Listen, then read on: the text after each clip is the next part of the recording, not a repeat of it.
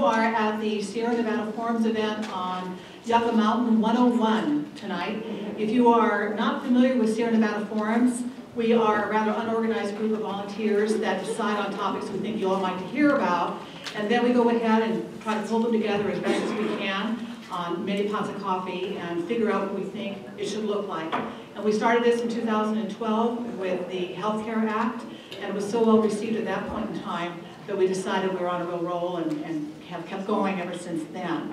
So, and I guess it's time to do the healthcare again, isn't it? Yeah. Feel my pain. I know. So, at any rate, I want to welcome all of you tonight. How many of you are here at a Sierra Nevada Forum for the first time? Oh, quite a few of you. So it was this topic that probably drew you here. Good. Okay.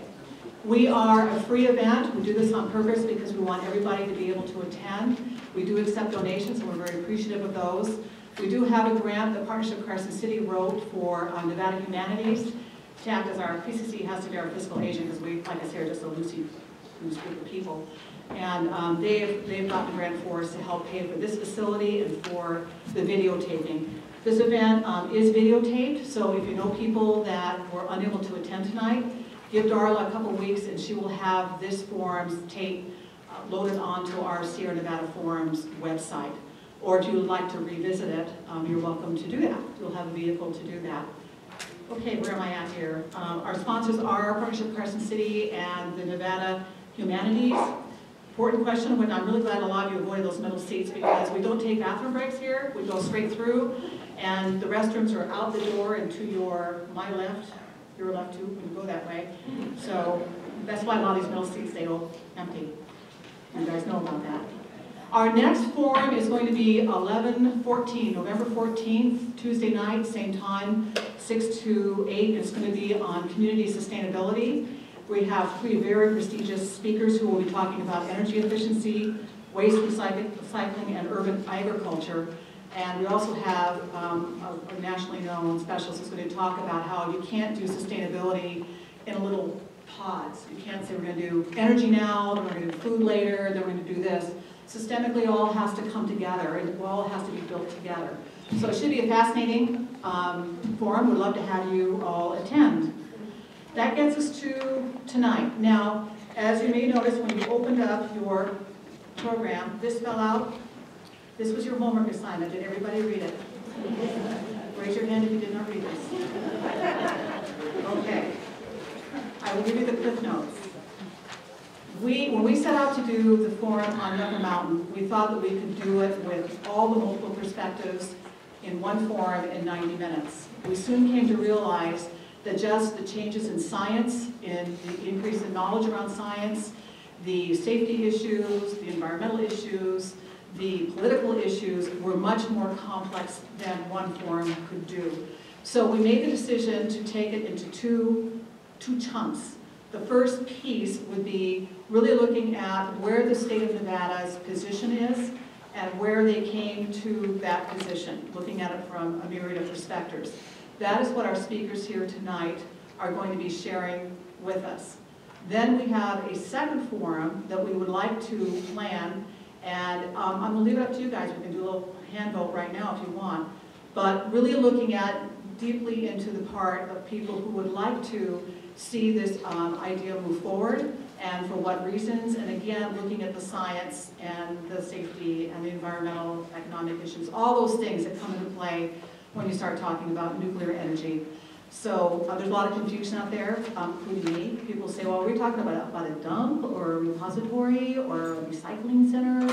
All of that needs to be clarified because it's moved very, very fast and it's been difficult for people to keep up, me included.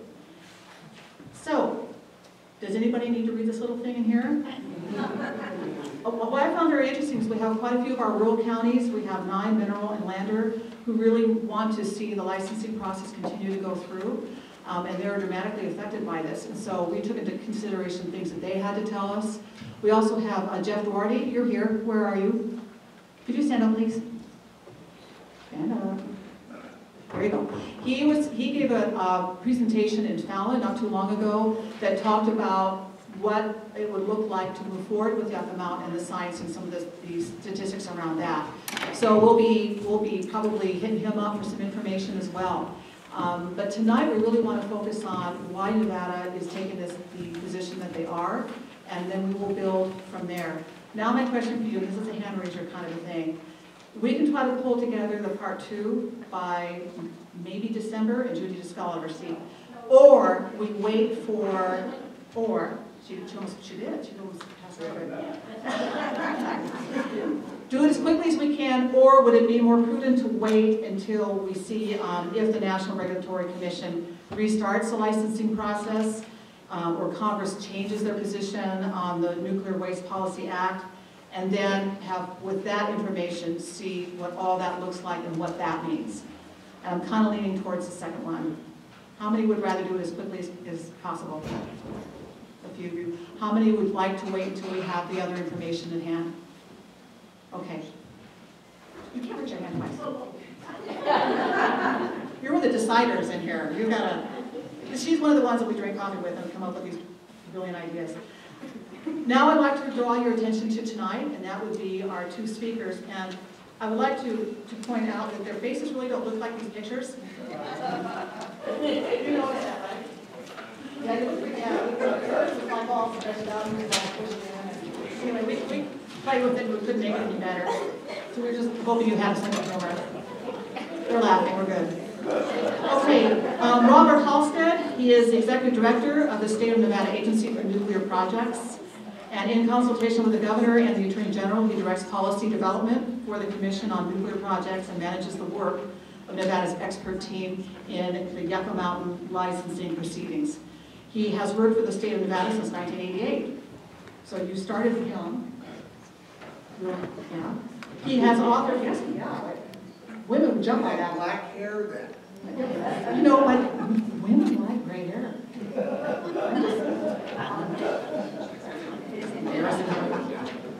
He has authored or co-authored more than 40 publications on energy policy and impact assessment. And he advised the state of Wisconsin and the National Governors Association on legislation that resulted in the Nuclear Waste Policy Act of 1982 and the Nuclear Waste Project Amendments Act of 1987. So he's been going at this for quite some time. We also have Marta. And Marta, at the present time, she is a Special Deputy Attorney General with responsibility for representing the Nevada Attorney General's Office and the Nevada Agency for Nuclear Projects in continuing efforts to block the proposed Yucca Mountain high-level nuclear waste repository. She also has authored several papers on a variety of subjects relating to the environment and the proposed high-level nuclear waste repository at Yucca Mountain. And she has developed this in a 40-year career. So again, another child prodigy, I'm assuming, among us. So I was also going to make a special note that down here we have Alan Welch, who is a former employee of the Geological Survey as a research hydrologist. So we have asked him to read the questions for us tonight because I would probably mispronounce half these words. And Bob, should I turn this over to you to begin with, or Marta? Okay. Good evening. I want to begin by reading you a letter that we received in the office yesterday from a, sounds like a real citizen who lives in Washington, D.C., but when a letter comes into our office from Washington, D.C., we don't exactly know what we're about to hear. But it begins, Dear Mr. Halstead, I've been looking into the situation regarding nuclear waste in our country and how we go about storing it. The more I read, the more concerned I become. I'm sure you share my concerns, considering the grave threat nuclear waste poses, not just to some Americans, but to all of us. I'm going to skip over the things that this writer had to say about Senator Reid, and then I know this is still a controversial proposal, especially among Nevadans. I'm sure that's how this person would have pronounced it. But please, for the sake of the country and the people who live here, I implore you to do everything in your power to ensure that the repository at Yucca Mountain is approved and finished as soon as possible. There's a little more verbiage and says, I look forward to your response. Now, I certainly share this writer's concern about the nuclear waste situation, and also the way that it relates not just to immediate safety and environmental concerns, but to the future of nuclear power. But it's precisely because I know what's wrong with Yucca Mountain that I can say to you with no hesitation, Yucca Mountain is not the right answer. Now tonight, Marta and I plan to talk for about an hour. We've broken our discussion into 3 parts. I'm going to talk for about 25 minutes on what's wrong with Yucca Mountain. Marta's going to talk for about the same amount of time on the legal issues, how the licensing process works in particular, because that's really the stage in the Yucca Mountain discussion that we're at now. Think of it as a science court process that might take 5 years. Then I'm going to talk for about 10 minutes at the end about some of the things that are happening in Washington, D.C., actually happening this week, some alternatives to Yucca Mountain, and a couple of topics that I know that there have been people in Nevada who have alternative views both on Yucca Mountain and nuclear power that they're interested in particular the issue of processing of spent nuclear fuel. All right, I'd like to start with the conclusions by telling you what we think should be done before we tell you what's wrong with the current course of action.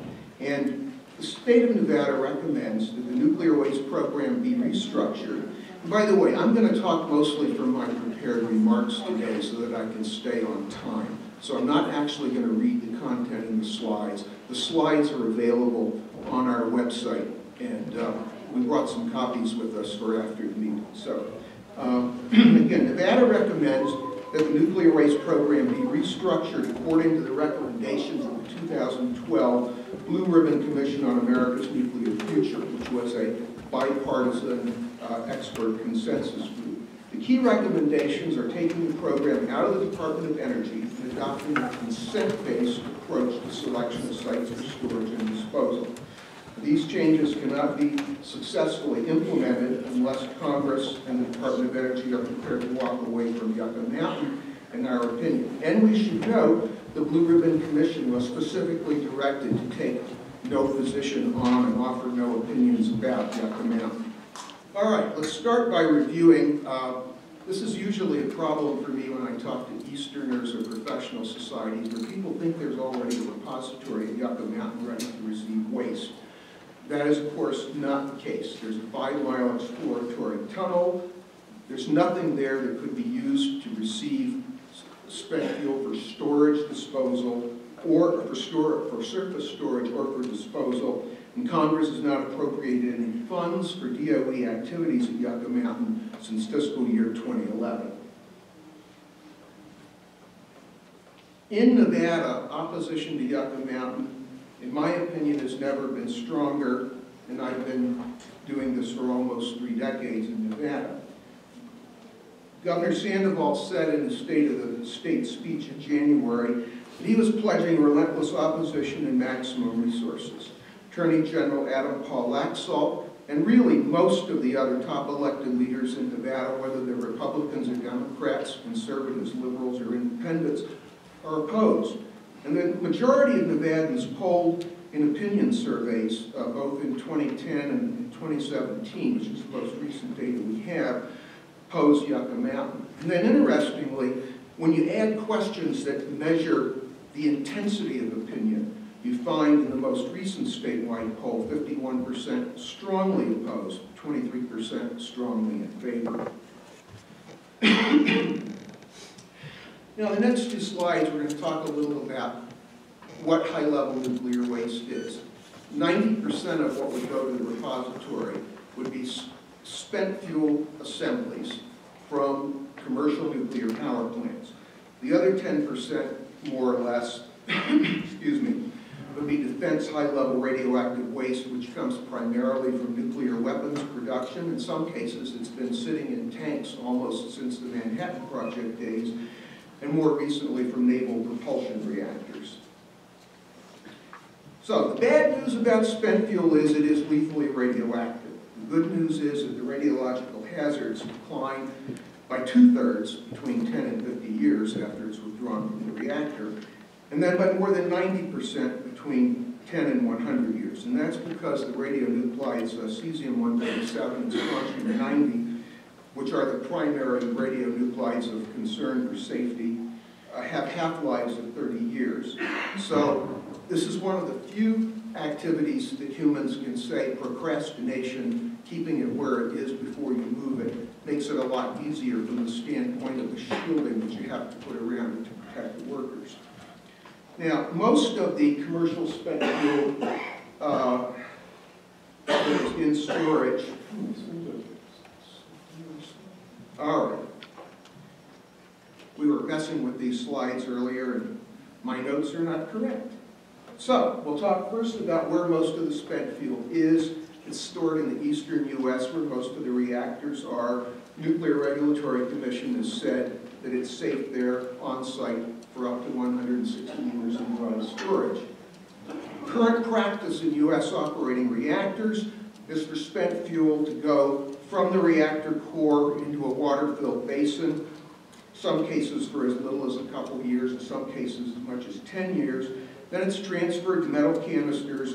They're filled with an inert gas, welded or bolted shut, mostly welded now, and then placed inside vertical concrete casts or horizontal concrete structures like the ones that you see there on the right side of the slide.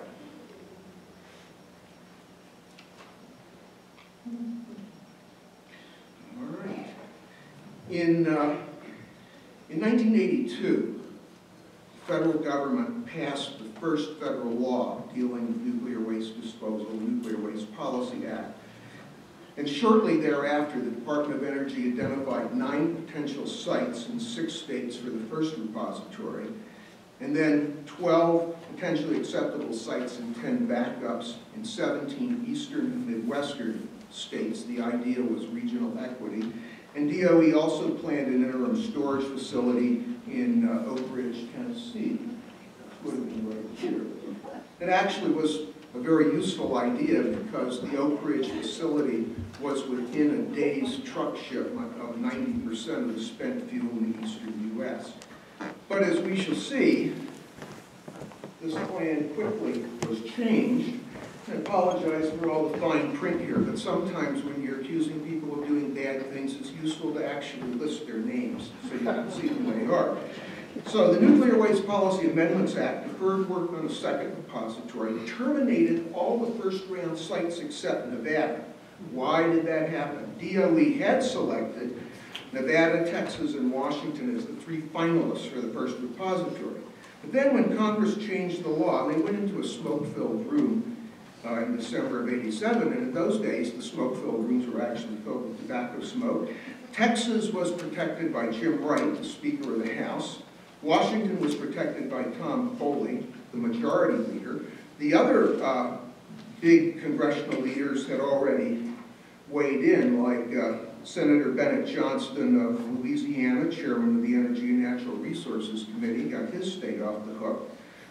Senate Speaker Pro Tem John Stennis and House Minority Whip Trent Lott got Mississippi off the hook. Senior Republican senators from Utah, Jake Garn and Orrin Hatch, made sure Utah was off the hook. And the state that I was working for at the time, Wisconsin, had the dean of the Wisconsin congressional delegation, William Proxmire, who had been in Congress for 30 years and knew everybody and knew how to get things done. Nevada lacked a powerful voice in Congress. And that is why it is no exaggeration to say that Yucca Mountain was chosen on the basis of political science and not earth science. You might remember Senator Chick Hecht, who was elected in '82, who replaced 4-term incumbent Howard Cannon. Poor Senator Hecht is remembered for that comment he made about opposing a nuclear suppository. Senator Reed, who had just been elected in 1986, replacing 2-term incumbent Paul Laxalt. And Barbara Vukanovich had been elected in '82. Jim Bilbrey had been elected in '86. Nevada simply had no clout. And this was a situation where decisions were based on clout. Oh, and by the way, they decided to cancel that interim storage facility in Tennessee at the behest of Governor Lamar Alexander, who now finds himself as chairman of the Senate Energy and Natural Resources Committee, where he thinks Yucca Mountain is a fine idea.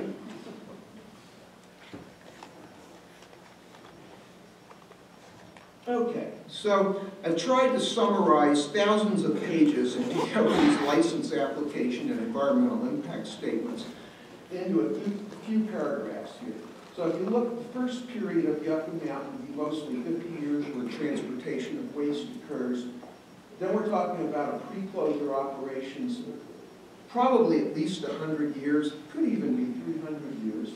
And then the post-closure performance, the regulations say the site has to work for 1 million years to protect groundwater. So, if the licensing proceeding resumes, Nevada is fully prepared to adjudicate 218 contentions and challenges already admitted. We're preparing another 30 to 50 based on new information. We believe that that's going to take about 400 hearing days. And what that means in calendar days or dog years, it's a little hard to predict, but probably we're looking at least 4 and possibly 5 years of the licensing proceeding.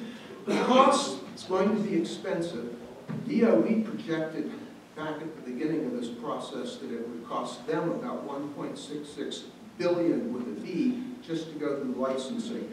The NRC has just predicted $330 million as their cost for the regulatory work.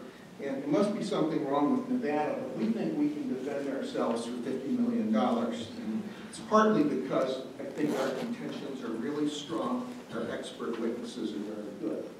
Now, I want to go through quickly the actual lay of the contentions and break them into categories for you. And then Marta is going to talk about the legal process for how these issues are resolved. The basic problem with Yucca Mountain is it's unlike any of the other sites in the world that are being considered for a repository. And that is, its geology and its hydrology are so complex that it's very difficult to predict future performance. And in this case, the Department of Energy chose a zone of fractured rock below and above a zone of fractured rock, which would allow highly corrosive water to transport radioactive material from the waste packages into the water table that flows into Amargosa Valley. And our contentions admitted by the NRC licensing boards in May of 2009 challenge all of DOE's assumptions about the use of engineered barriers to make up for the deficiencies in the natural characteristics of the site. Geologic disposal is supposed to be geology keeps the radionuclides out of the biosphere. This is not the case at Yucca Mountain, and indeed the Department of Energy was forced to acknowledge this, as we'll see in a couple of slides. So this is the Department of Energy's basic disposal concept. There would be about 100 of these drifts that would look like this, where you basically have tunnels 26 feet in diameter, more or less, and you've got the waste packages here on skids, and then they're covered by these blue mailboxes, which are the infamous titanium drip shields. And here's a close-up on them.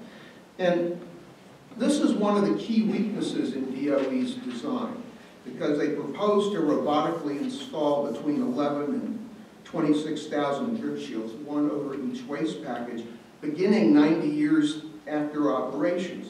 And each drip shield would be 19 feet long, 8 feet wide, 9.5 feet high, weighing in at 4.9 metric tons each. And the emplacement is going to cost a lot of money. If in fact it can be done, DOE estimates almost $8 billion, or almost 10% of the total cost of the repository going forward. So the questions we raise in our contentions are, will the NRC actually require them to be installed? Will Congress pay for them? There are basic questions about the feasibility of fabricating them and installing them.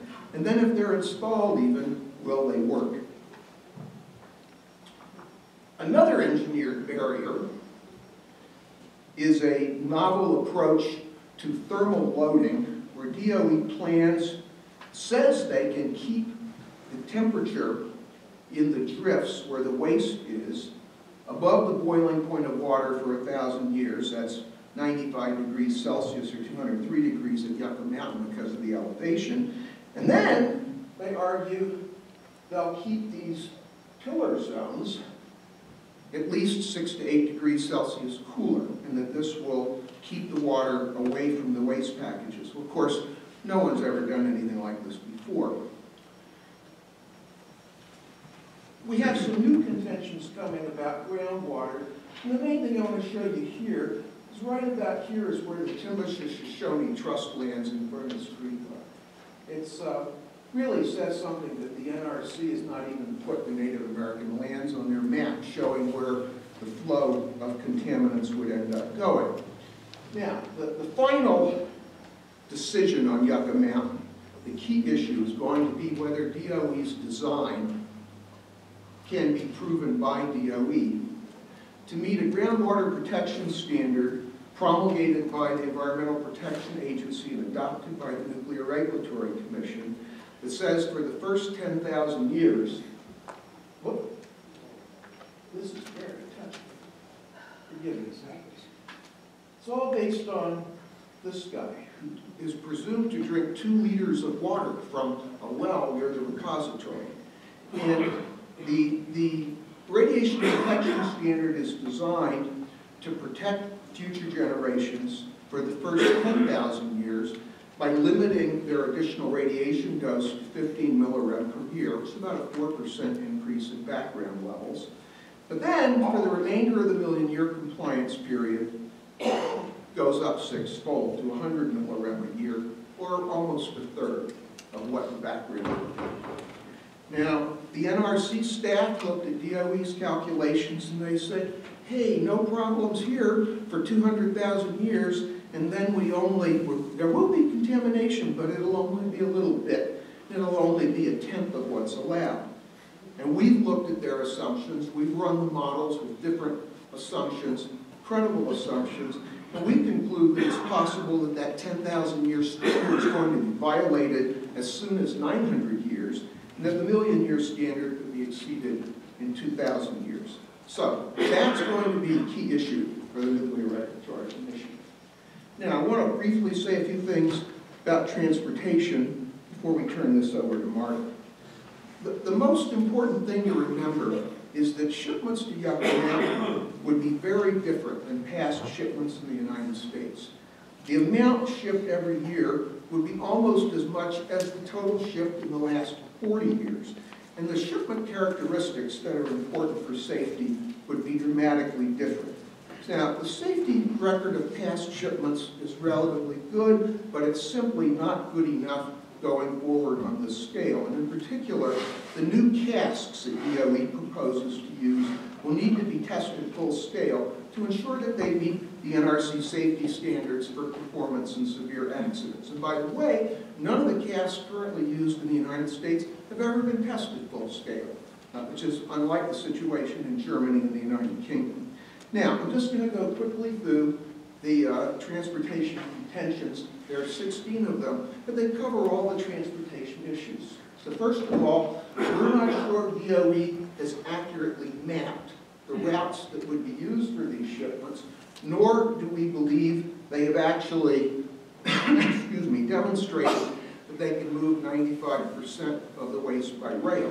That's important because even moving 95% of the waste by rail, they still have 5,000 truck shipments, which is 1 or 2 truck shipments every week for 50 years.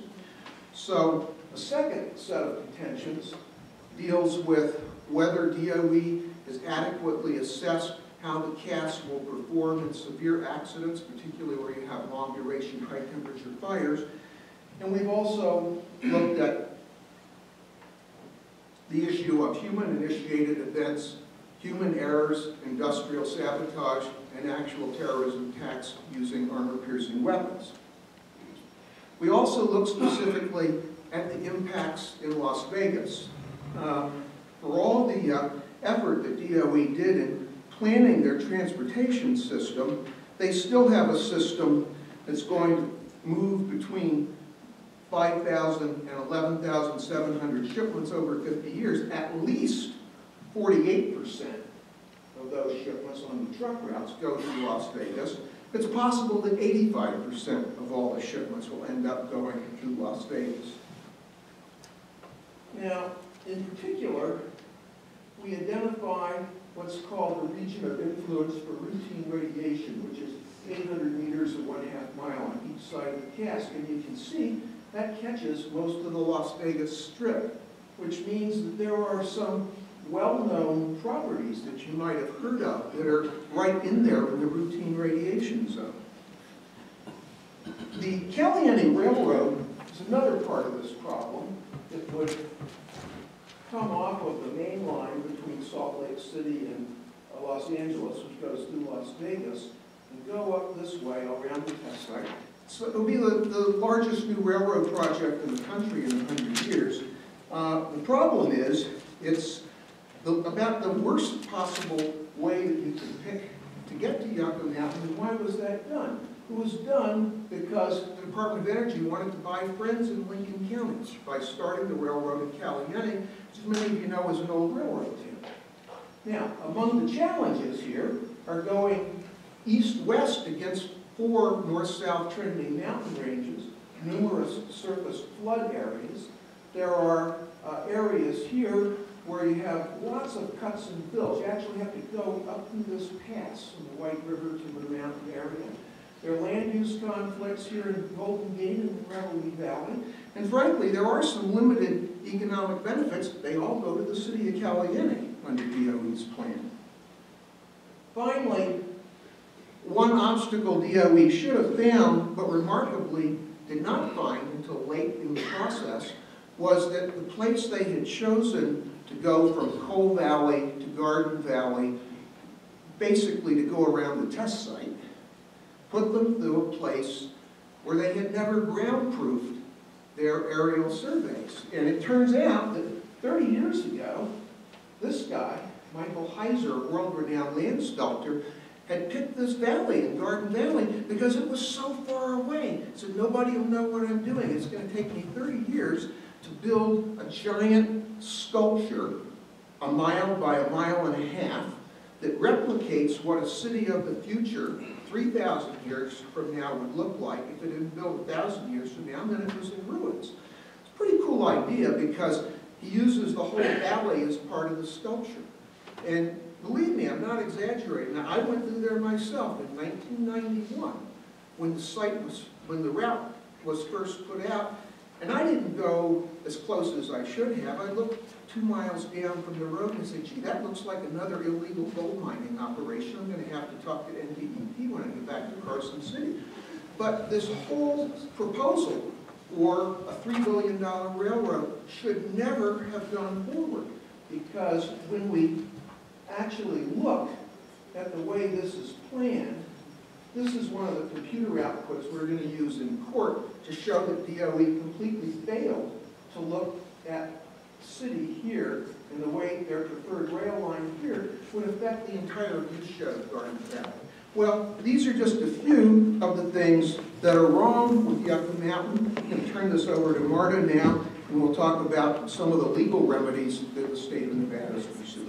I think the good news, at least for those of us who share our point of view on this, is we've never really stopped preparing for this.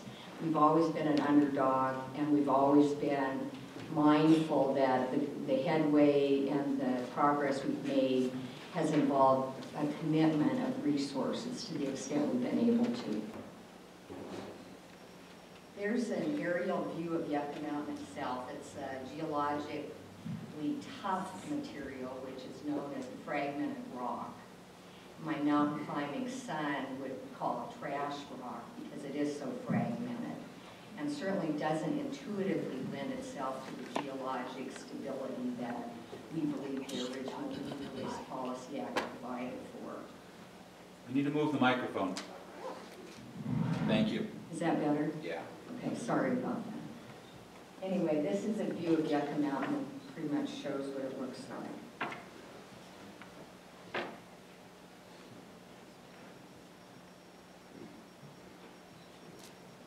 In the past, before the Yucca Mountain project ran out of money and both DOE and NRC shut the project down, the Department of Energy conducted tours of the horseshoe-shaped exploratory tunnel that Mr. Halstead talked about. Anyway, this picture was taken at the time when tours were being conducted. And it gives you an idea, there is a rail line that takes a person into the mountain, and you can actually view the inside of the mountain. Here's a pictorial representation of the, the red is the horseshoe-shaped tunnel that exists at Yucca Mountain. So when people try to say all this investment has been made in this, they seem to misunderstand that no part of this would represent the repository. In fact, an additional 41 miles of emplacement drifts or tunnels would be required to meet the inventory requirements currently contained in the law. Now, Bob Halstead's going to introduce you to the idea of what is pending in Congress in terms of changing it. But this does show that the exploratory tunnel, again, is somewhat like a horseshoe, and then 41 additional miles of tunnels would be required ultimately to construct this repository. There is no repository at Yucca Mountain. Originally, under the Nuclear Waste Policy Act, of course, as amended, the Department of Energy did legally withdraw both the land area of the Yucca Mountain proposed site as well as the Caliente Rail Corridor. This map here shows how Yucca Mountain was originally conceived and the actual area that would be required to construct this facility. Part of it was the Nevada Test and Training Range, the Nevada Test Site, which has been renamed, and Bureau of Land Management land is the majority part of this area, as well as Nellis Air Force Base. Incidentally, this withdrawal was allowed to expire in January 2010.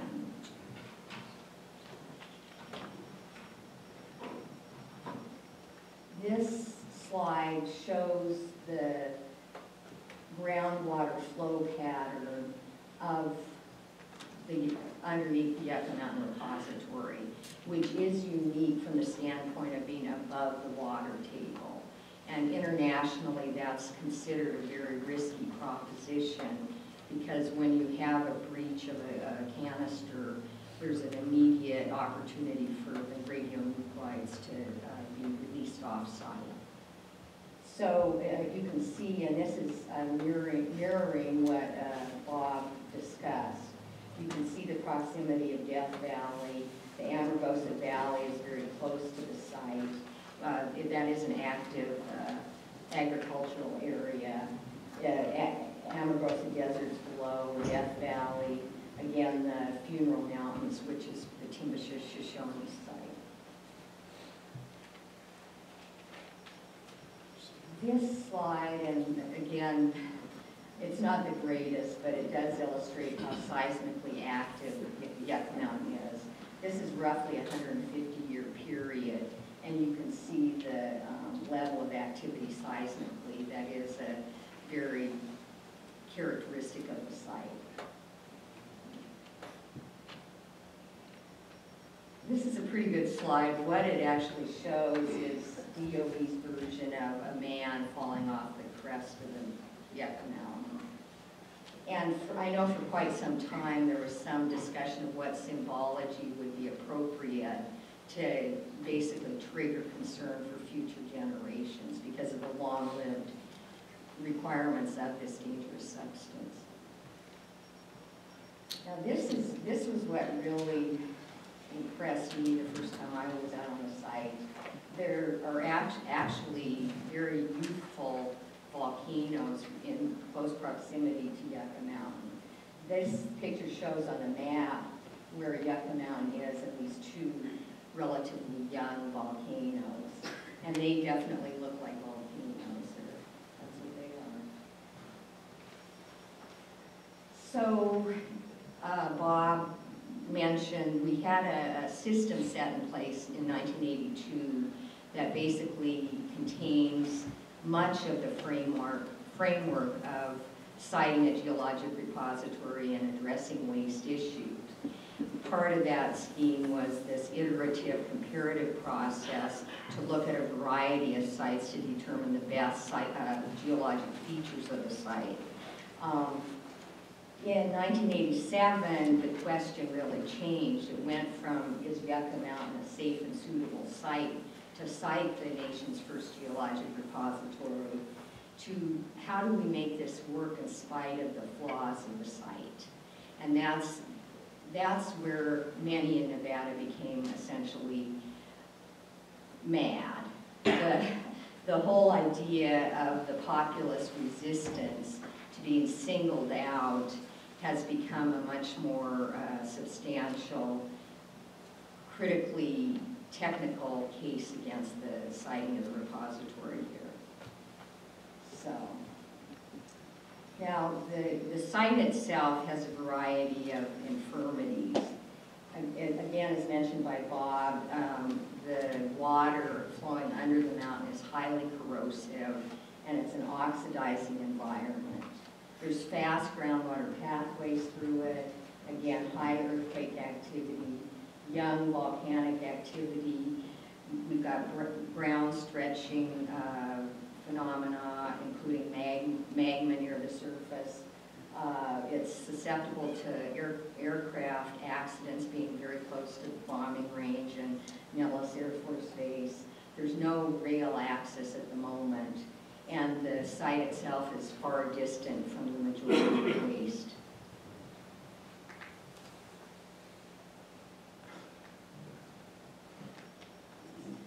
The NRC was set up to be a bipartisan, independent regulatory body. It essentially came into being in 1954, but it took until 1982, nearly 30 years later, to come up with a scheme for recognizing the necessity of the geologic repository and getting a path forward. Of course, now we're coming up on 40 years where we don't have a permanent repository and we have a greatly flawed process. So just running through this somewhat quickly, the Department of Energy in 2008, at the tail end of the George W. Bush administration, did file what we considered a greatly flawed license application, which was docketed, which is accepted for consideration by NRC. We did proceed for a time, for a couple of years, with preliminary procedural matters in licensing. And then finally the NRC in 2011 suspended the NRC licensing because of lack of funds. Basically, Congress has not appropriated funds for Yucca Mountain since 2011. Finally, in August 2013, the District of Columbia Circuit Court of Appeals did order NRC to restart licensing because there remained roughly $14 million for NRC to proceed, to allow Congress an opportunity to either fund the project or to go forward. And actually neither happened, and the NRC has done pre-adjudicatory activities in compliance with the court order. Essentially, its staff prepared a 5-volume, what they call the safety evaluation report. NRC, rather than DOE, performed a supplement to the groundwater analysis and a supplement to an EIS prepared by DOE, and has essentially spent out its funds. And finally, the NRC, in compliance with the court order, did reactivate its, what they call the licensing support network database, which is to contain all the critical documents, essentially, which constitute the record as it stands now. And I realize some of this is a little esoteric, and I apologize for that. I'm just trying to run through the requirements. So the legally mandated licensing proceeding, at least until Congress changes the law, includes a variety of features. Licensing would involve a trial-type setting with full discovery. At present, there are 299 contentions, 218 of which belong to the state of Nevada, and I'll run through the gamut that we consider there.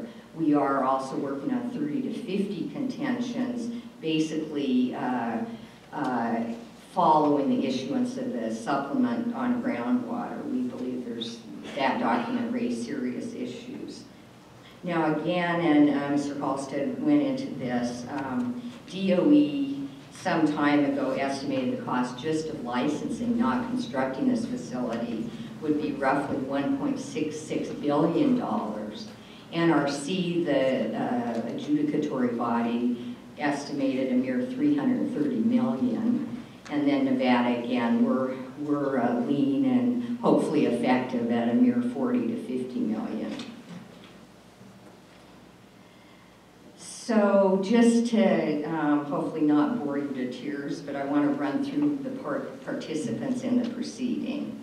So again, the license applicant is the Department of Energy, the applicant for the project, and basically the promoter and the implementer of it.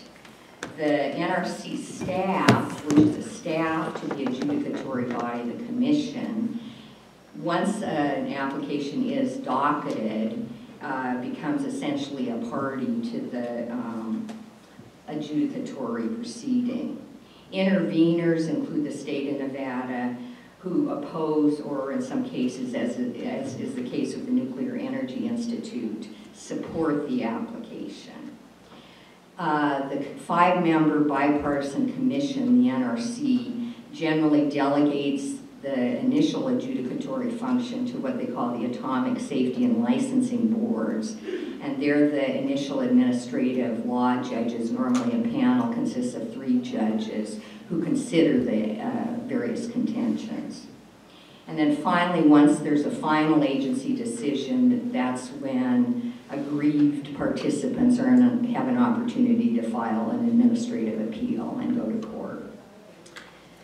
So roughly, and again, Bob touched on some of this, Nevada's case against DOE's license application can be broken down into 4 different subject matters. There's the post-closure safety, and that's really the long-term consideration. That's 1 million year period that both the National Academy of Sciences and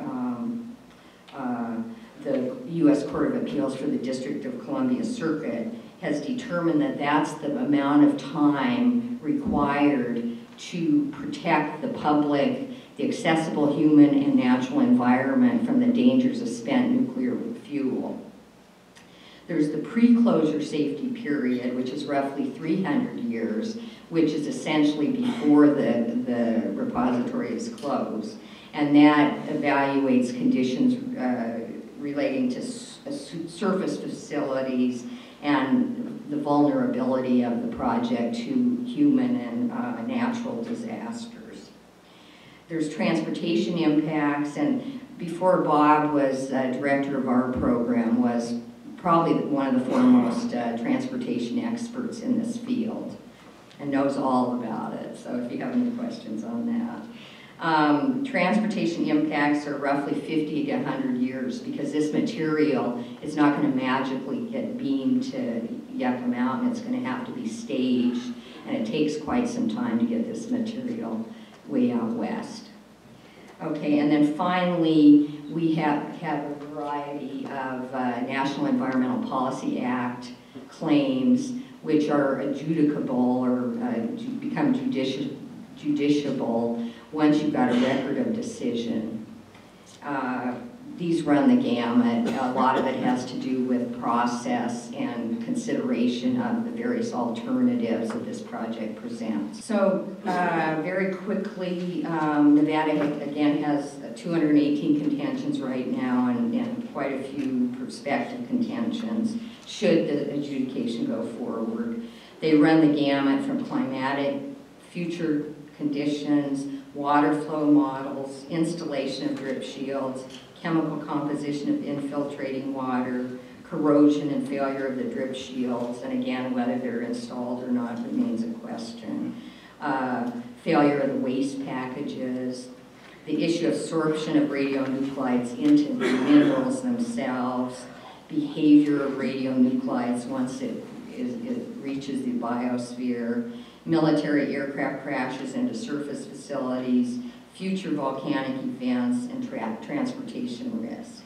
So there are quite a few concerns. There is, and it's certainly worth mentioning, quite a persuasive business case against Yucca Mountain.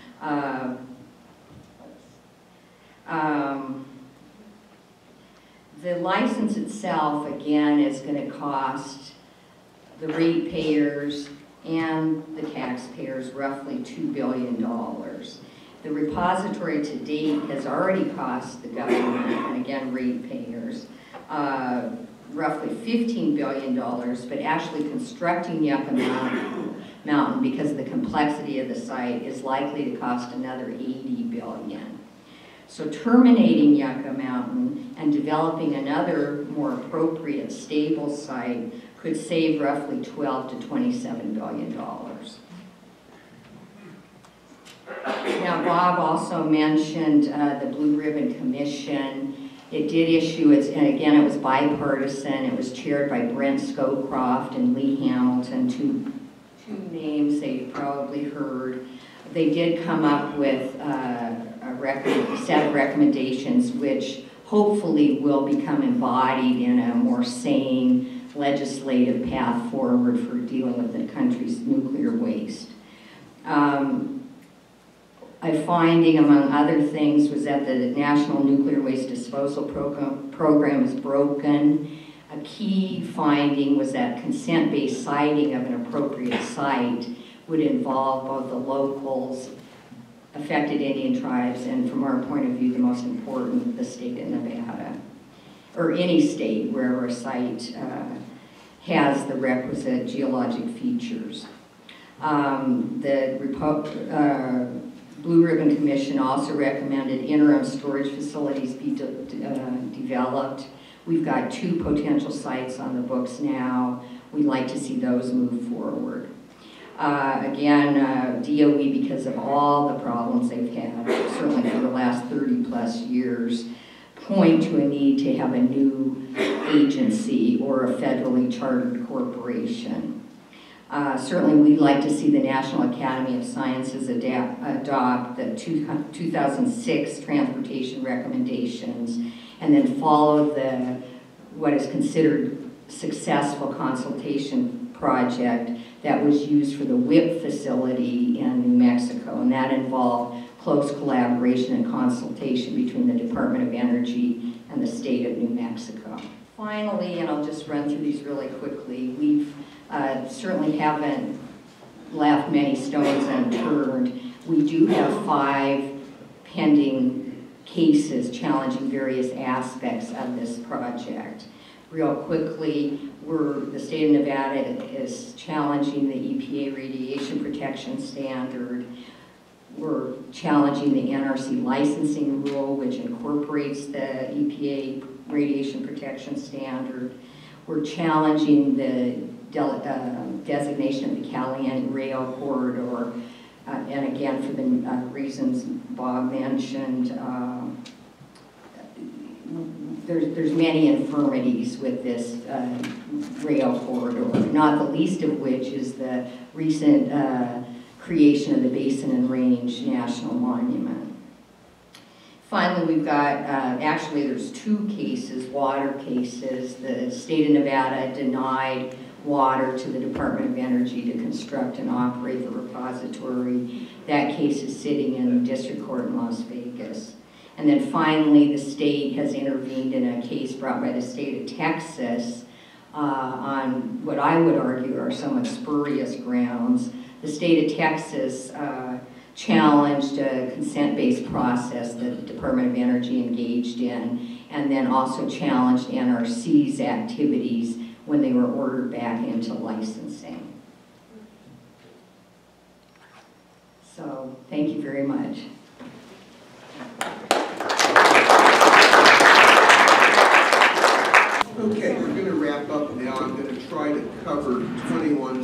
slides in about 12 minutes just to give you an overview of things that you might want to ask questions about. And the first thing is policy and legislation. Here we see 30 years from the time that the National Academy of Sciences said we need a geologic disposal as the best way of dealing with high-level waste, through actually getting to a decision in 87 where there was a strong direction in the Department of Energy to proceed. I think they made an error on the site selection, but it tells you something about how long and contentious this is. An enormous number of political careers, for example, many of you have heard, I'm sure, Senator Bob Dole, a major part of his career in the early 1970s was made kicking the federal government and their waste program out of the state of Kansas.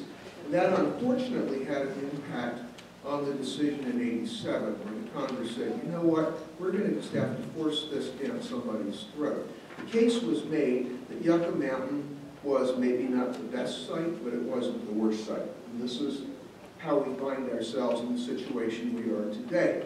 The 2012 Blue Ribbon Commission report, here's the cover there. Again, Marta and I have both talked about it. I think the bottom line is most people who are familiar with the business think that this is a pretty good report summarizing all the issues associated with nuclear power and also the role of the United States in the world, frankly being in danger of losing its leadership role in the area of nuclear technology. So I urge all of you who are interested in this topic to read that report. It's not just about nuclear waste. And then, of course, complicating things for us in Nevada, this great report came out, but they had been told to be silent about Yucca Mountain. So here's where we find ourselves today. There are basically three pieces of legislation either under consideration or about to be under consideration in Washington. First, Nevada's delegation has legislation S95 and HR 456 in the House and the Senate, basically to apply the Blue Ribbon recommendation to the state of Nevada and Yucca Mountain. It's a very reasonable proposal. It says, continue the licensing proceeding, do your fact-finding, but before the Secretary of Energy can spend any of that money that's in the Nuclear Waste Fund, they have to have a signed agreement from the governor of the host state, the governing body of the host county, which in this case would be the Nye County Commission, any affected Indian tribes, and any of the counties that you're going to move waste through that are around the host county. That, of course, is in the law, or the proposed in the bill, to either make the Department of Energy keep the shipments out of Clark County or understand that Clark County would have the right to veto the agreement. A second bill that we expect to come up is actually a bill that's been introduced twice in the last 4 years, the Nuclear Waste Administration Act.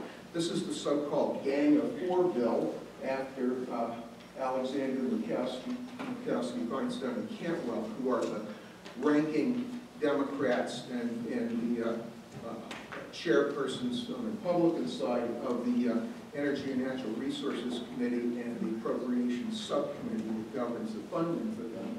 Basically, this would implement the Blue Ribbon Commission with the exception that instead of taking the program out of DOE and putting it in a federal corporation, would take it out and put it into an independent federal agency. Someone wants to ask me an explanation about why Lamar Alexander, the distinguished senator and former governor of Tennessee, has this real dislike for the Tennessee Valley Authority. And one person has basically overruled the option of going to a federal corporation, which frankly is what's not only endorsed by the Blue Ribbon Commission, but the Nuclear Energy Institute and most people in the nuclear industry. Again, this is a bill that skirts Yucca Mountain. It basically is silent on Yucca Mountain, which means it transfers all of the Yucca Mountain responsibilities. We expect this to be introduced sometime in the next 2 months. Now, many of you might have heard about this recently. Representative Shimkus, probably the most committed pro-Yucca person in Congress. He's the chairman of the Environment Subcommittee of the Energy and Commerce Committee in the House, which is the committee's jurisdiction. This bill is just the opposite of the approach in the Senate. The Senate is a holistic approach that says this program has many, many problems, 7 or 8 major ones, of which Yucca Mountain is only one. The approach in the House is there's only one problem, Nevada's opposition to Yucca Mountain. So this bill is a combination of sticks and stones and carrots. It attempts to expedite the licensing proceeding. And as you'll probably hear next week, because we understand that Representative Shimkus is coming to Reno to talk to the Chamber of Commerce next week and tell us about all the wonderful benefits in the way of financing that his bill will bring. We certainly expect this bill, because it got 49 votes in committee, we expect it to pass on the House floor, probably will be brought up in 2 weeks. But I also believe it's dead on arrival in the Senate. Finally, there's the matter of money, which actually is the most immediate issue, because there is a law in place that would require the Department of Energy to go forward with Yucca Mountain. And there's a law that requires the NRC to, as a regulatory body, consider the license application, but there's no money. So there's no money in the current continuing resolution, which is how the government stays funded because they couldn't pass appropriations bills by October 1st. But in the summer, the House passed a bill that provided $150 million for mostly Yucca Mountain. By our count, about $10 million of that about $10 million of that is for interim storage, and all the rest is for Yucca Mountain. On the other hand, the Senate voted no money for Yucca Mountain, and by a 30-to-1 vote, which means they're only 21 votes short of what they need to pass it on the House floor, and in opposition to funding for Yucca Mountain. So we're going into December when the current continuing resolution will expire. We'll go through that whole game of will the government going to shut down on January 1st or so. Marty, remember what date it is? The day's actually before the 1st if the current resolution expires. But they certainly have to act by the middle of December, and that's what we'll be watching. Now, let me go through a couple of quick alternatives. Interim storage basically puts a step between storage of the reactors and the repository. Other things could be done at an interim storage facility, but the main thing is waste that was packaged for transportation and storage at the reactors would have a place to go while the repository business is all figured out. And there are actually 2 sites here very close to one another in Texas and New Mexico. 2 experienced nuclear companies, Holtec and Areva, have license applications into the NRC, and they actually could be in operation, I believe, in 4 to 5 years. Because the licensing involves systems, the hardware has already been approved by the NRC for use at reactors. So this should move pretty quickly once it gets going. A big issue will be whether the utilities can ship their fuel to interim storage. As some of you may know, down in San Diego, where the San Onofre reactors have shut down, this is a very big issue in the local community. So there's a lot of pressure to have interim storage. Now, what other types of places might be better for geologic disposal? The original plan in the United States was salt beds or salt domes. There were a number of sites. This is where the WIP facility in Salt is. And there were salt sites in Utah and in Texas. But there even have been salt sites that have been considered in Michigan and down along the Gulf Coast. So there are lots of places in this country where we have salt. And we know from the waste isolation pilot plant that while there have been some pretty stupid human errors that have cost DOE about $2 billion to undo those human errors, basically know how to construct an underground repository in salt. I started work on this project in 1979, looking at these sites in Wisconsin, where particularly the Wolf River batholith. This is the Wolf River phase of the Wolf River batholith. This was seen by the geologists in Wisconsin as probably the best site in the country. And that was part of the concern that got Wisconsin involved in '87 because of a distrust of the Department of Energy. And in part of the work that was done, the Canadians have been looking at almost identical types of granite, particularly at the Underground Research Laboratory at Pinnawam, Manitoba. And indeed, we now see, this is taken from 2015, so the design has changed a little. But the Finns are actually very far along, successfully constructing a repository of crystalline rock. Clay and shale formations, this is the rock, host rock of choice in France, which started out looking at crystalline rock. This is also being explored in Switzerland and Belgium. It's kind of the new hot thing in international research on geologic disposal.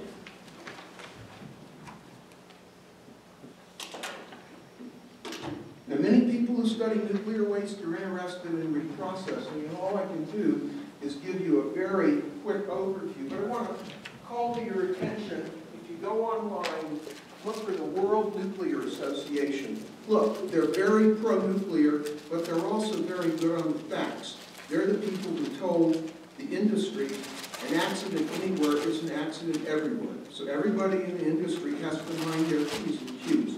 So I have no problem recommending to you the World Nuclear Association website. There's an updated article from November of 2016 entitled Processing of Used Nuclear Fuel. It has a really good overview of the past of reprocessing in the United States, the current major reprocessing operations. Obviously, the best well-known is France, but actually the United Kingdom also has a very robust reprocessing program. And they also talk about the new developments in reprocessing, in particular the technique that's called pyroprocessing. So I'm just going to quickly show you that the whole French program is built around standardized reactor designs, standardized fuel designs, and the use and reuse of what's called MOX, mixed oxide fuel, which means mixed uranium and plutonium fuel. And this reprocessing is done at a very big, very well-known industrial complex at Le Havre on the Channel. And the steps, again, this is in our website listing of the handout, and we've got some copies with us. Essentially, everybody in the reprocessing business to date at the commercial scale has used some variation of what's called the Purex process, which basically involves bringing the fuel to a central location, chopping it up, separating the metal components, using highly concentrated nitric acid to dissolve the fuel, separating the plutonium and the uranium, but not producing a pure stream of plutonium for proliferation concerns, and then shipping out the rest of the waste either as low-level waste or non-radioactive waste. While we mentioned France and England don't really know much about the Russian program. Chinese appear to be on the verge of starting the program. Japanese had a very ambitious project. We're not sure now because of the state of the Japanese industry where that'll go. It's actually a very innovative program in India for different types of fuel. The UK has been, LWR means light water reactor. Those are pressurized water reactor and boiling water reactors, kind of reactors we use in the US. They use some different reactor designs in other countries. And what can we say about the pros and cons? The people who support reprocessing argue that steel recovery allows you to reuse the uranium and especially the plutonium in advanced what are called Generation 4 reactors. Also produces beneficial use isotopes in a whole range of non-reactor uses. Reduces significantly the volume, the hazard, and the cost of getting rid of the most dangerous portion of the waste, what we call waste requiring geologic disposal as a general category. And there are national security arguments in favor of reprocessing, if only because It's a deep concern that the Russians and the Chinese, and now perhaps the Koreans and the Indians, would become the world leaders in developing this technology. Now, on the con side, the big problem with reprocessing right now is cost. You're talking $10 to $20 billion to restart reprocessing in the United States. And then the problem is the fuel that's produced is so expensive. If you try to recover the cost, it can't compete with fresh fuel from terrestrial mines. And the new big thing in uranium is extraction from seawater. 5 years from now, that might be economically viable. The process hazards and environmental impacts. Look, I know both sides of this debate. I'm a member of the American Nuclear Society. I'm not an anti-nuclear person. I keep my personal views out of what I do for the state. But I will tell you, everywhere that reprocessing has been done on a large scale, France, England, Hanford, Washington, Idaho Falls, Idaho, Savannah River, South Carolina, West Valley, New York, it has resulted in terrible environmental contamination and cleanup costs at Hanford alone. It might be $250 billion. Yes, $250 billion. So the people who want to promote reprocessing have got to deal with this task. Finally, while you do reduce the worst radiological hazards, you get about a 6-fold increase in the amount of low-level and intermediate waste. And then, of course, there is this problem of weapons proliferation. Last slide. There are pros and cons about reprocessing, but I've looked at this very closely for the better part of 15 years. There's just no good case for reprocessing in the vicinity around Yucca Mountain. Transportation issues, water issues, not just for reprocessing. Because if you do pyroprocessing, you don't need the water. But why would you locate your reprocessing facility some distance from a fuel fabrication facility? And you need a lot of water for the fuel fabrication operations. Seismic hazards, I don't think you could get an NRC license anywhere within 100 miles of Yucca Mountain for a reprocessing facility. But look, probably the most important issue is this. In 2005, when DOE said we're interested in restarting reprocessing, who did they hear from? They heard from all those facilities, Savannah River, Hanford, Idaho, and some others who met the functional criteria. I don't think a Nevada application would even get serious consideration because of the preference that would go to those communities that have an experienced workforce that actually work in reprocessing. Anyway, it's going to be an open debate. I expect the reprocessing issue to come up, and frankly, the possibility of future reprocessing is one reason to really step back and look at the whole commitment we've made to early geologic disposal. Maybe the smartest thing is to keep the spent fuel at the reactors for 10 to 20 or 30 years until at least one half-life of the cesium-137 decays. Then keep it in interim storage and keep open all the options for future reprocessing. Thank you. You've been a great audience and you've let us talk way too long. First one, does the federal government fund Nevada agencies for nuclear projects?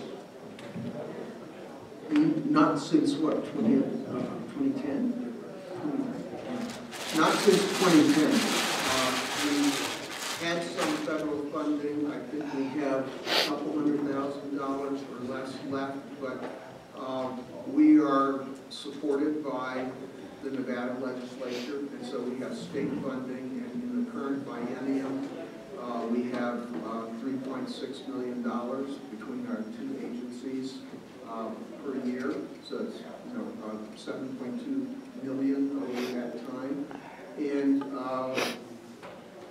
basically we have learned to live without federal funding. There were times when our two agencies together were spending in the I don't think we ever got up to $10 million, but we're in the $8 to $9 million range at the beginning of the licensing proceeding, and about half of those funds. And if you look over the last, basically the way to understand this is since 2002, all of Nevada's costs have been about $50 million over 15 years, and about half of that came from federal funding. But we currently receive no federal funding. Some true or false, sort of rumors, if you will, High-level waste goes by rail through Reno and is sent overseas.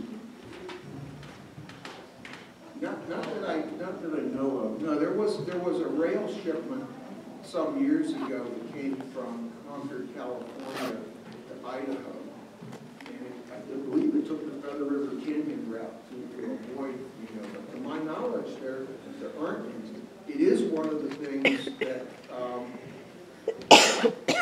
if you look at the provisions of Representative Shimkus's bill, now I don't believe he's delivering on this, but he's put a provision in there that he says will keep the shipments out of Clark County. And the irony of that is that would then, if you look at the 76 shipping sites and the rail connections, that would put those rail shipments that would go through Las Vegas. In fact, there'd be twice as many shipments through Reno and Sparks as there would be through Las Vegas under that proposal. But it's, like I said, that's a long ways from becoming law, even if it passes the House of Representatives.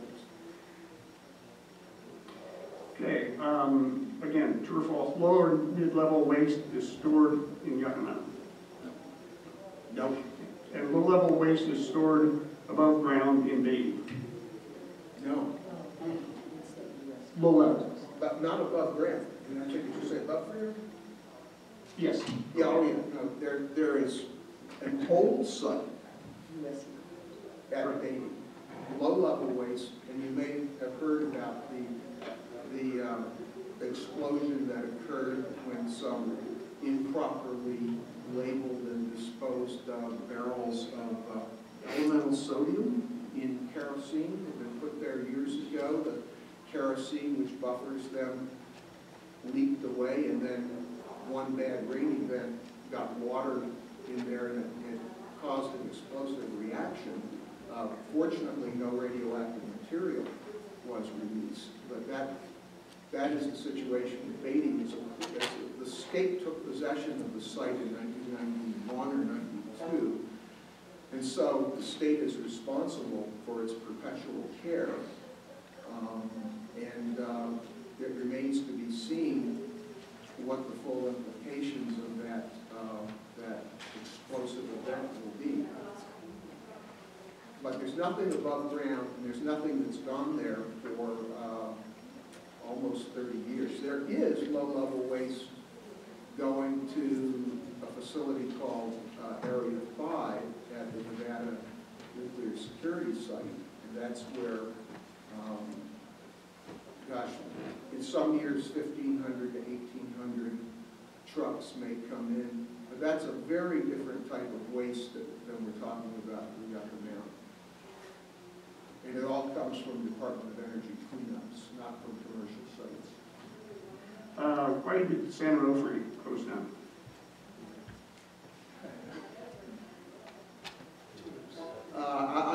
This is a strictly personal opinion. I do not know, looking at the case, how it is that the utility and the nuclear equipment suppliers decided that the preferred choice was to shut that site down. I'm very familiar with problems with steam generators on pressurized water reactors. That was one of the things I dealt with in the state of Wisconsin. And, well, I think public opposition, but I just, they claimed that it was too expensive to keep those reactors, to bring those reactors back in operation. And I think it's going to go to court eventually, right? Okay, I think you touched on this towards the end. Where are the interim storage facilities? As I think Bob, one of his last slides deal with the two proposals, again, close in distance. One is in sort of an extension of the Carlsbad facility in New Mexico, and the other's in Andrews County, Texas. But interim storage often is above ground. Part of the concern is, certainly we would support it because it would relieve some of the issues at a place like San Onofre next to the ocean. but the concern is that if there's not a permanent repository on the table, then, you know, obviously there's concern that a temporary doesn't want to become a de facto permanent. And certainly the tortured history of nuclear waste is not positive in the United States. I've done quite a bit of research on that. And you touched on this as well. It's been 30 years. Where are the spent rods being stored now? Well, largely on reactor sites, and certainly there's orphaned waste in places like Vermont, where the repository's been shut down. And, you know, Bob certainly knows, right, the reactors are shut down. There's one up in Oregon, too. The waste needs to be dealt with. I was always taught that actually the waste itself cannot be moved for 5 years after going through a fuel generating cycle. It needs to have the shielding and the tank-like structure on one of Bob's slides. And then it can go into dry cask storage. That's those concrete-looking silos,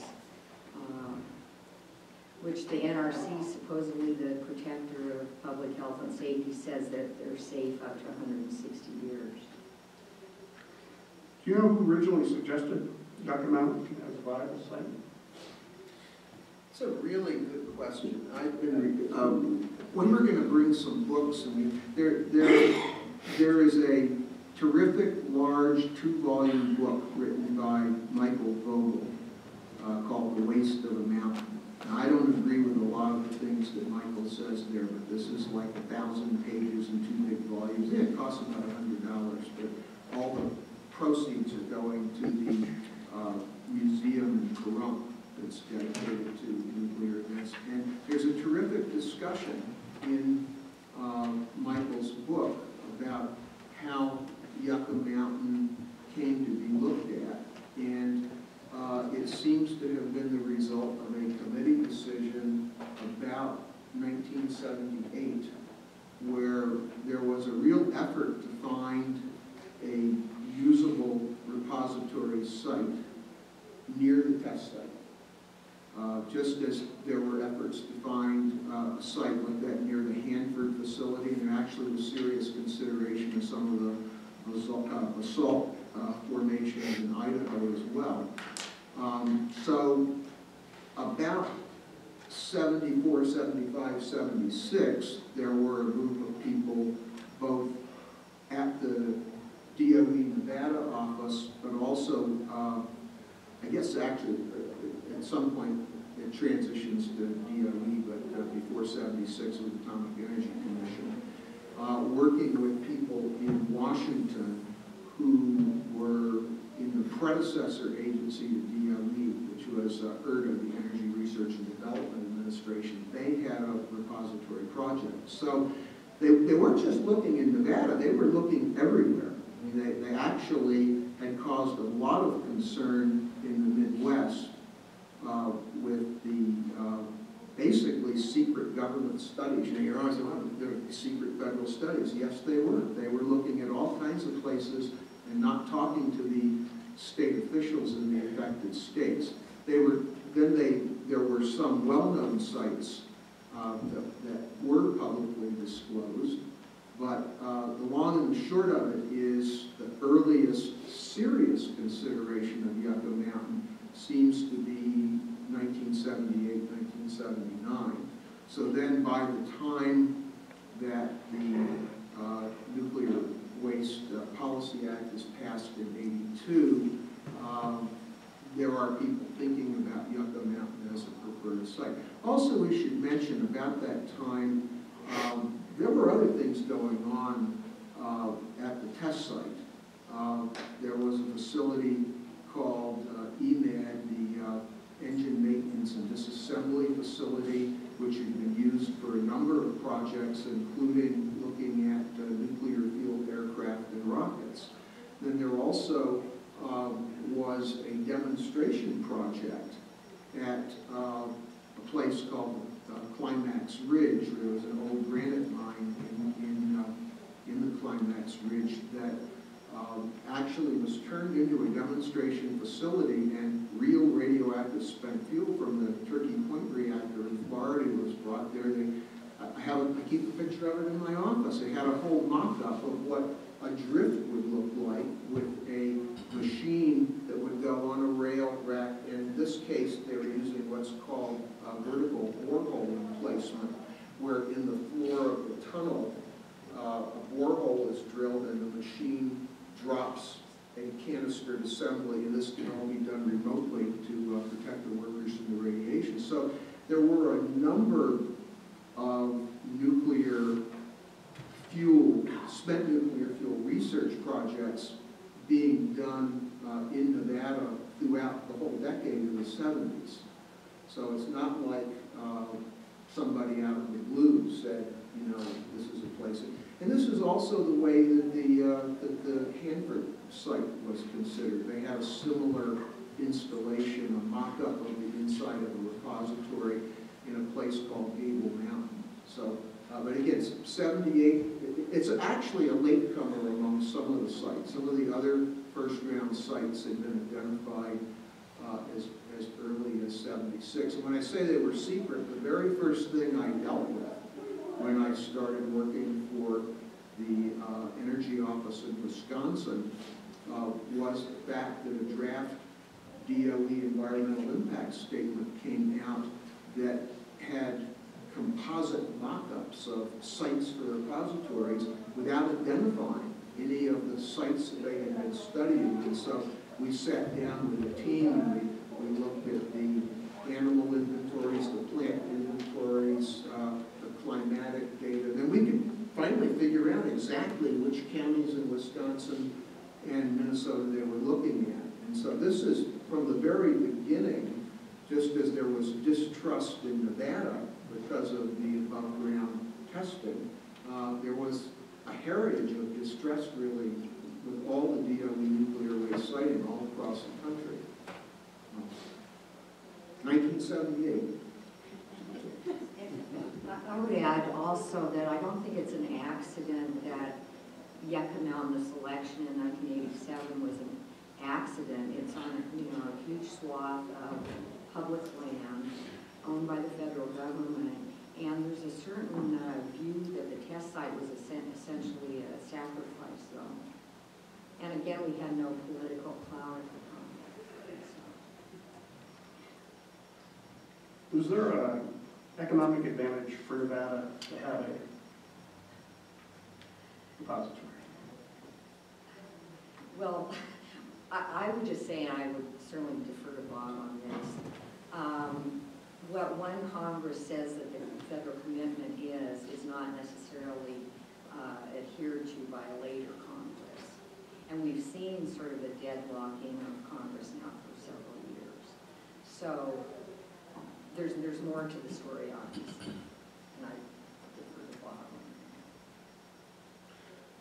Well, on the one hand, we've done a lot of research on economic impacts, positive and negative. How would the repository affect perceptions of Las Vegas in particular as a tourism destination, more importantly, I think, as an investment location. The problem with all of this is that if you talk about economic benefits before you have done the safety evaluation, it's impossible not to bias the safety evaluation. So the position that Nevada has is we're not interested in talking about economic benefits. We believe this is unsafe, and that's our position. You will hear an argument next week. I'm sure it will be in the press, because when somebody like Representative Shimkus comes to talk to the Chamber of Commerce, you know they've written op-ed pieces in the newspapers and they've lined up interview slots on TV. You'll hear that they're going to give X dollars per year to Nevada to sign a preliminary agreement. You'll hear they're going to give us 10 or 20 times that X the first year that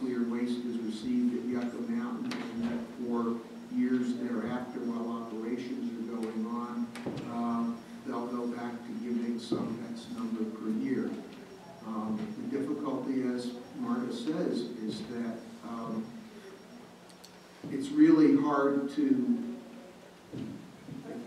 require the federal government to live up to any kind of an agreement, particularly because now that we're having so many early reactor shutdowns, the amount of money that's going to come into the nuclear waste fund is going to go down. We actually look at this over a 120-year period, and before this last period of shutdowns, like what, San Onofre and Oyster Creek and some of the more recent reactor shutdowns that weren't anticipated, we were thinking that the amount of money coming into the nuclear waste fund was going to start going down dangerously in 2040. Now that time period is moved up to 2030.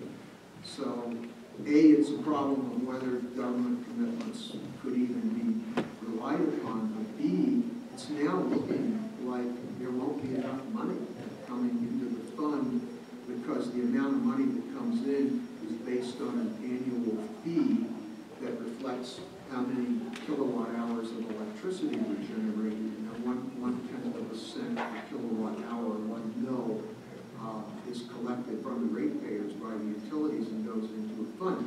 But that fee collection has been suspended for, I think, almost 4 years by a federal court decision. So that, there's not an answer. Nevada's answer is, we're not interested in talking about economic benefits because we don't think it's safe. But for those people who do want to pursue economic benefits, there are some real complications in figuring out about whether any deals that are made actually could be lived up to or will be lived up to. A couple of questions about the legal process. What happens if Congress mandates a shortened hearing process? Or can Congress do that? Well, certainly that's an issue in earlier iterations of the Shimkus bill. And again, we anticipate that there's a likelihood of it passing in the House, but not necessarily in the Senate. Certainly Congress has wide latitude to short-circuit a process, whether they can get it done. Anything substantive will take 60 votes in the U.S. Senate. And so far, they've not been able to get that done. But they're certainly thinking of it. And in earlier iterations of the bill that Bob mentioned, there was certainly language which would have completely eclipsed Nevada's water rights statutes, our administration of various EPA programs, including the Clean Air Program. There's certainly a lot that Congress can do. The statutory limit on waste that can go into Yucca Mountain now is 70,000 metric tons.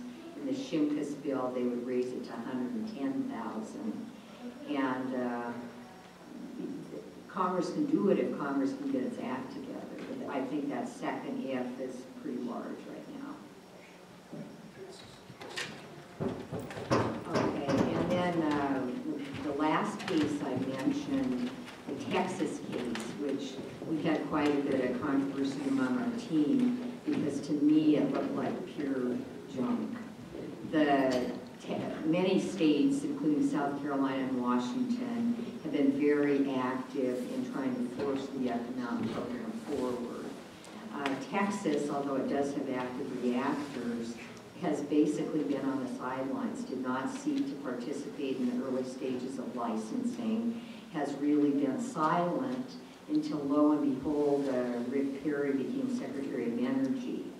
And a lawsuit was filed challenging two elements, one administered by the Department of Energy and one administered by the NRC, both of which, in my humble opinion, really don't hold water. But we did intervene in that case. We're trying to get it dismissed.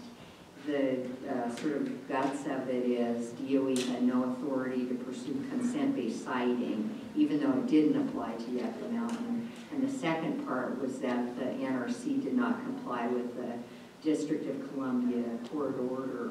And we think, although we certainly have our disagreements with the NRC, we definitely feel that they've done a commendable job dealing with expenditure of earmarked funds, so.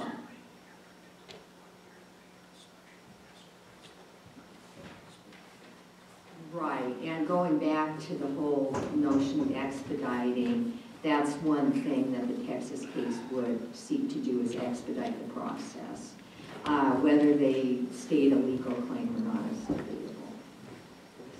I think you touched on this as well in your later comments, but why was the NRC not allowed to evaluate Yucca Mountain? Why was the NRC didn't go on to really evaluate Yucca Mountain? Well, you know, I think one of the clear reasons is that Senator Reid, who was forced to deal with this situation in 1987, I mean, I'll tell you how bad this was in terms of what people did to Nevada. Senator Proxmire felt so bad about Nevada being screwed, he actually said to his chief of staff, that Harry Reid is such a nice young man, remember it's 1987, isn't there something we can do for him? But in fact, they couldn't figure out anything that could be done. This was power politics. It took Senator Reid decades to get in a position of power where he was then able to do some of the same parliamentary maneuvers to protect Nevada. And he did this as majority leader and then as minority leader by gradually every year reducing the funding for the Yucca Mountain project at DOE and the licensing proceeding at the NRC. And so by the time, let's see, I guess it was September 30th of 2011. Is that where? The last day of the fiscal year, the NRC realized that Senator Reid had succeeded in cutting off the money for this, and that they had no alternative but to vote to suspend the proceeding. So that's how it happened. Would Yucca Mountain shipments pass through or by monuments like Gold Butte? And is that one of the reasons we're currently trying to reduce the size? It's basically range. Well, the proposed Caliente corridor would could actually impact the Basin Range National Monument, which isn't on Secretary Zinke's cut list. And I would suggest that it's really driven more by extractive industry and other types of political concerns. And whether or not, as I understand it from wilderness people in Nevada, the part that's going to be shaved or proposed to be shaved of the Gold Butte is actually kind of a minor under the recommendation as it exists now. I have a few geologically oriented questions. Why salt? Why would you want to use salt as a... Well, there are good and bad things. First thing to remember is there's no free lunch in the geologic disposal business. Every rock type has pros and cons, and every specific site has pros and cons. As Marta says, because it's dry, yes, the fact that the salt beds have been dry for, in some cases, hundreds of millions of years is one of the reasons they're attractive. They're also, the areas that were looked at were geologically stable in the sense that they don't have significant seismic hazards and don't have young volcano presence. By the way, when we talk about young volcanoes, we mean like 80,000 years. So we've got a 1 million year performance standard. You look at a site like Yucca Mountain differently than you would at a salt site or a granite site where it's a 10,000 year performance criteria because the spent fuel is under the water table, and you're basically concerned about future inadvertent human intrusion as the way that the radionuclides get out of the repository. So with salt, right, my recollection is that, but the oil and gas, there are a lot of oil and gas deposits associated with both bedded and domed salts. And so one of the downsides with salt is, in fact, this is what did in the Lyons, Kansas site when they realized there had been a lot of exploratory drilling in the area that where no drilling would be allowed. Positive thing about salt, when it says its deformation when the heat of the waste is put into it is both a good thing and a bad thing. It's a good thing because it seals the waste away. It's a bad thing if you have to go in and try and retrieve the waste. So,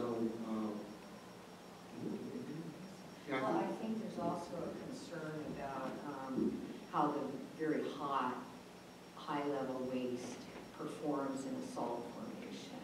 I think a lot of the assumptions were focused on lower. That was the issue with WIP, right? Right. We decided not to go. Right. Although this interim site is near the salt formation too. Yeah, But it would be on the surface. And I think, I'm a layperson, I was an English major, so I'm hardly a scientist. But having worked in this program many years, I think one of the good things about a surface facility is you can, if there's a problem, you can see it. And you can also monitor for radiation levels around it, so you'd be in a better position to rectify a problem. Yeah, I need to say that the peculiar name of the facility in New Mexico, Waste Isolation Pilot Plant, it was originally planned as a pilot facility to demonstrate how high-level waste would affect the creep rate and the deformation of the salt. And the calculations that they did convinced them that it was a bad thing to do a pilot plant that way because there was no guarantee that they would be able to actually retrieve the high-level waste forms from salt. And so that's why this project that was originally planned for high-level waste ended up being used for transuranic waste, which, like high-level waste, has very long-lived isotopes like plutonium, neptunium, things that have to be, kept away from the environment for tens and hundreds of thousands of years. But that waste doesn't generate heat the way that spent fuel or vitrified high-level waste does. A couple Alan, people. we have about 10 minutes, Okay. so let's see how Well, much before you got there. Okay. We talked about this a little bit. Had a couple people wanting to know where are there safe sites. One question more specifically for Nevada, but also more broadly for the nation as a whole. Where would you go? Well, there's nothing that makes you unpopular like talking about the sites you worked on years ago. I mean, I can tell you right off that some of the top granite geologists in the country, including Dr. Buzz Ostrom, who was the state geologist in Wisconsin, he was also the chairman of the peer review committee for all of the repository studies that were done in the 70s and 80s.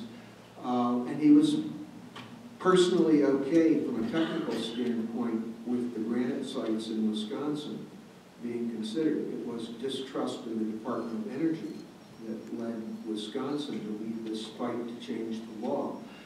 So I can tell you, undifferentiated granites number 6 near Thief River Falls, Minnesota, the Puritan batholith in northwestern Wisconsin, the Wolf River batholith in north central Wisconsin, and I'm trying to remember the name of the formation in northern Maine, which looked pretty good, but the complication there was proximity to a Native American reservation, and the tribe had off-site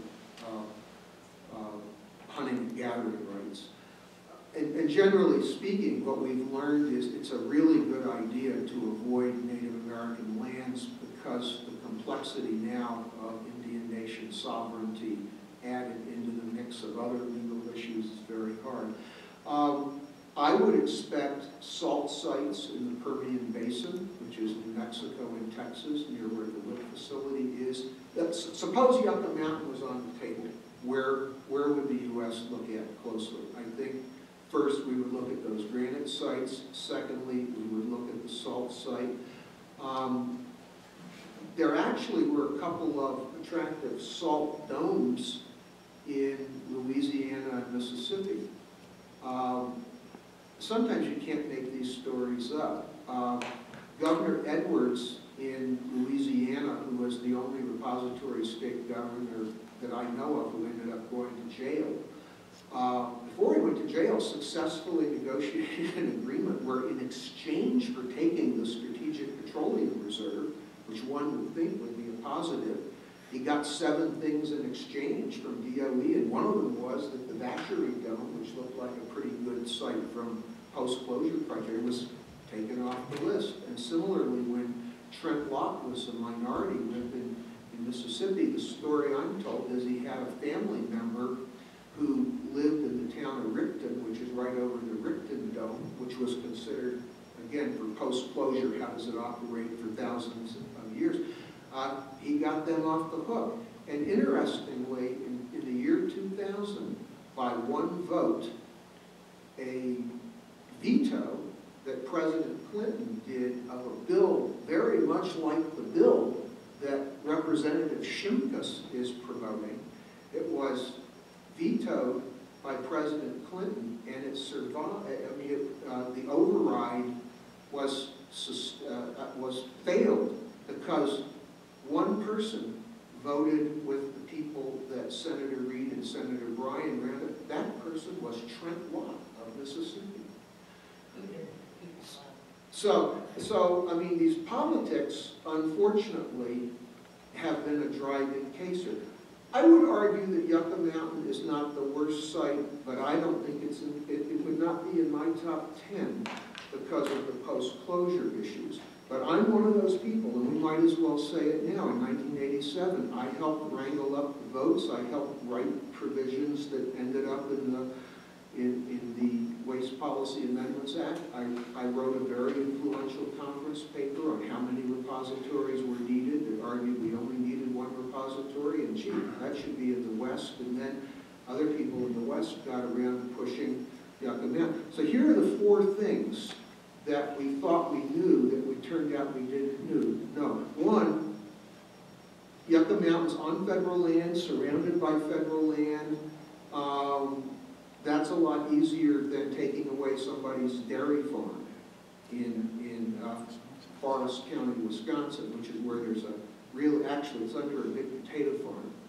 It's the site that I thought would be the one. So first of all, government land. Well, we now find out it's not so easy to take the bombing ranges, and particularly now that they're doing full-size aircraft drones away from Creech Air Force Base, which is just down the road at Indian Springs. Second thing we thought is, well, there's the contamination from the test site. Nobody in Nevada in their right mind is going to say we can't have Yucca Mountain. In fact, it turns out that they're separate hydrologic basins. So the water that's contaminated, that Marta has been involved in some of the cases monitoring, none of that goes into Amargosa Valley. So in fact, while there was maybe an issue that Nevada had accepted really bad nuclear stuff like above ground tests, it turns out it's not. And then third, it's in the desert, so there won't be any problem with groundwater.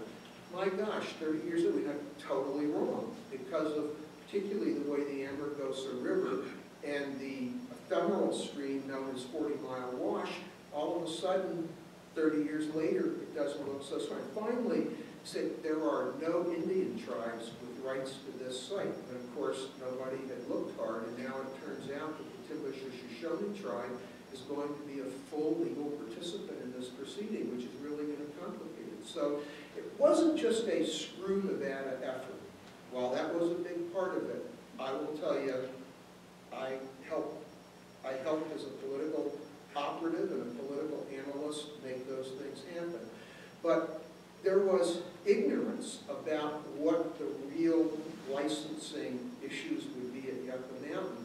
And one of the general things we've learned is right, the more you study a site, the easier it is to show that it doesn't meet the licensing criteria. And so that's why before we do something again next, we've got to completely rework the licensing criteria before we, start looking at sites under somebody's potato field or sites near somebody's wheat field in Texas or where somebody wants to drill for oil and gas in Utah. We'll finish maybe with a couple of hazard questions, very different ones. One is seismicity and concern at Yucca Mountain, and two, what if Kim Jong-un decided to drop a bomb on Yucca Mountain? Well, the main thing with the seismicity is that, Marta, you can address this too. The state made a decision back in 2008 because we had limited resources that we could not tackle all the technical issues that we were concerned about. And we have lived to regret not doing more expert work on the seismic hazard issue at Yucca Mountain. So I can tell you all kinds of things that bother me, but in terms of licensing, the barn door is closed on that. So we can't really raise any new earthquake hazard issues. And as far as an attack, I think if that happens, we'll be worried about more things. Actually, the one good thing I can tell you is if it happens after closure, I'm not too worried about it. But if it happens during the pre-closure period, where you have spent nuclear fuel at the surface in large hot cells or in pools, you have the same concern that has been documented for conventional weapons attacks, even on reprocessing facilities. And that's one of the problems with reprocessing is that even a conventional weapon can then disperse an enormous amount of fission products. Yeah.